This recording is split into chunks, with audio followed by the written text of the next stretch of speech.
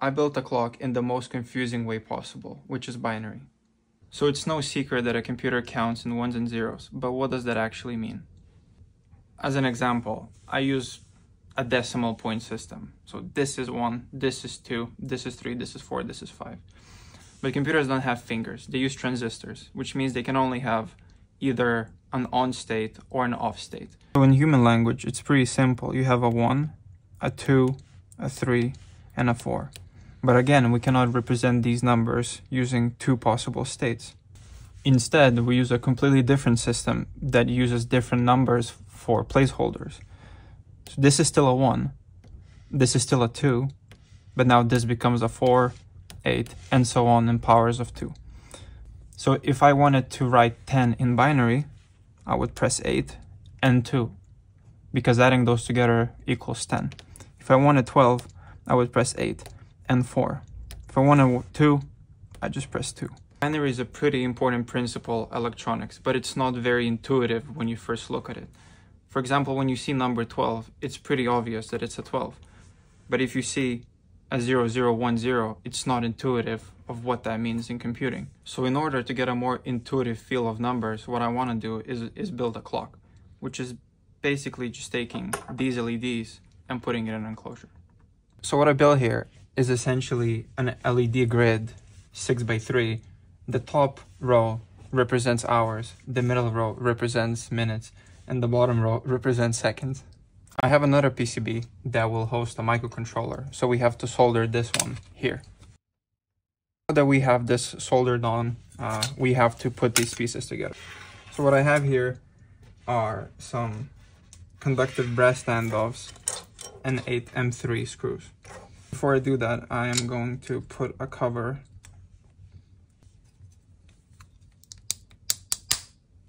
So now I'm just gonna screw everything in place.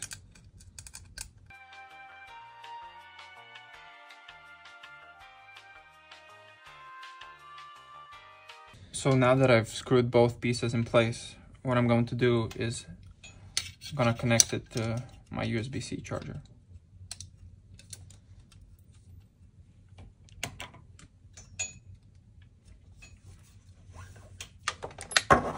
All right, looks good. An enclosure for it, so my team went ahead and designed this very nice case for me. So all I'm gonna have to do is just take this and push it from the top.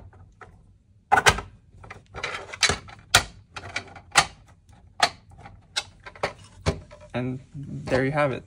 This is a clock. A binary clock. It's a binary clock. Oh, let's plug it in. Oh, before we plug it in, I gotta put software on this boy. I'm just gonna connect it to my computer and flash it. So now that the code has been uploaded, we should set the time and change some colors. So in order to change the time or colors, I've built a very small website that you can change it over.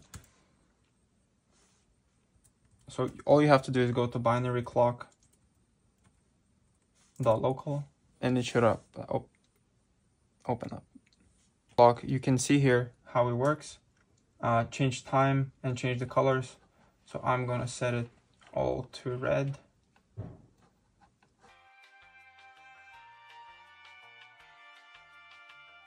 So now that it's all set up, let's try to read the time. The top row represents hours, the middle one represents minutes, and the bottom one represents seconds. So because this is a 1, this is a 2, and this is a 4, this is an 8, 16, and 32. As you can see, only these two LEDs are lit up, which means 1 plus 4, it's 5 o'clock. And this is 1, however, it's off.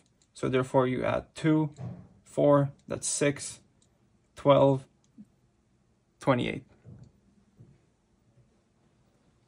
Yes. Wait, is it? 2, 4, 8, 12. It's 28.